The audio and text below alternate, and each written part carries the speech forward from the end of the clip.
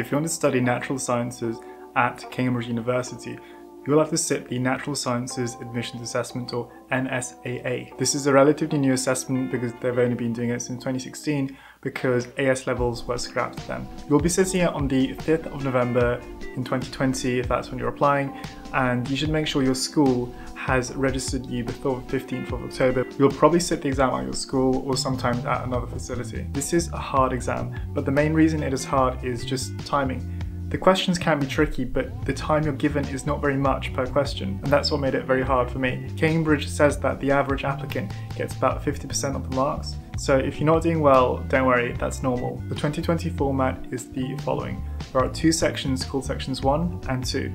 Each is 60 minutes long, and you'll sit them on the same day, and they are all multiple choice questions. For the first paper, there are 4 sections and you need to do 2 of those 4 sections. One of the sections is maths and you have to do that, but the other section can be either chemistry, biology or physics, and you choose which one. Each section has 20 questions, so in total that's 40 multiple choice questions in 60 minutes, so about 1.5 minutes per question. For the second paper, there are 3 sections and you choose to do 1. Once again, the sections are chemistry, biology or physics, but no maths this time, and each section has 10 multiple choice questions, but they are longer questions. On average, that works out to 6 minutes per question. Now that you know the format, I can tell you how to prepare. First of all, decide which questions you want to do. Obviously, you'll have to do the maths questions in the first paper, but you can choose to do either physics, biology or chemistry in the second half of the first paper and in the second paper. I can imagine that you'll choose to do the same subject in the first paper as the second paper, and that will probably be the same subject you're planning on specialising in. For example, I applied for biological natural sciences, which is why I answered the biology questions. Once you know which questions you want to answer, look at the specification link in description. The specification will tell you what the paper assumes you know, and you need to go through the specification and make sure you know everything that it mentions. If you don't know anything, take a note and learn it.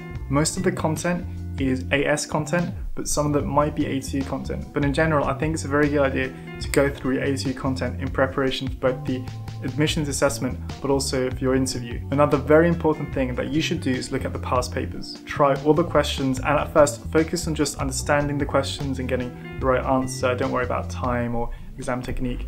But once you're comfortable answering the questions, then focus on exam technique and doing it in exam conditions. Keep in mind that the format of the assessment has changed in 2020, as you can see in this table, but the past papers are still very useful for you. If you've done all the past papers and you don't know what else to do, try looking for similar A-level exam past papers because they might have similar questions. If you want help with revision and studying, please look at my video for that. Basically, make sure to not cram but spread out your revision. Use digital flashcards like Anki, which use spaced repetition. Don't do passive revision like reading. Take regular breaks, like even every 20 minutes, and stay healthy. On the day of the exam, you want to be well rested and fresh, so don't go to bed late trying to revise. If you insist on revising, do it in the morning and not the night before. In the exam itself, don't spend too much time on an individual question and move on. You can come back to it later maybe. Also, keep in mind that the questions do seem to get harder as you go further. I'm planning on making a video where I go through some of the questions and past papers. I haven't decided which questions or which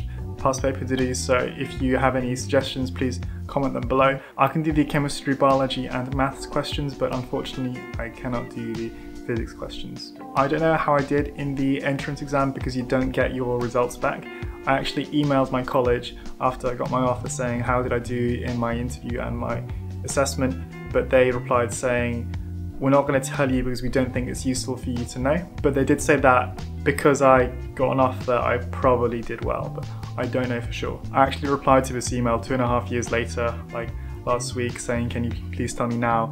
But unfortunately they have not replied yet. What I can tell you though is that I did kind of fail the maths questions, because what I did is I spent a lot of time on the chemistry and biology sections, but because of that I barely any time to go through the maths questions, and I attempted something like a quarter of all the maths questions. I was comfortable doing this because I had done maths A-level in year 12 and I was doing further maths in year 13, so I didn't feel as if I needed to prove that I could do maths. I guess this tactic paid off for me, but I'm not encouraging you to do this because it is risky and there's no guarantee that it will work for you. Anyway, thanks for listening. If you have any questions, suggestions, ideas, whatever, just comment them. I'll get back to you.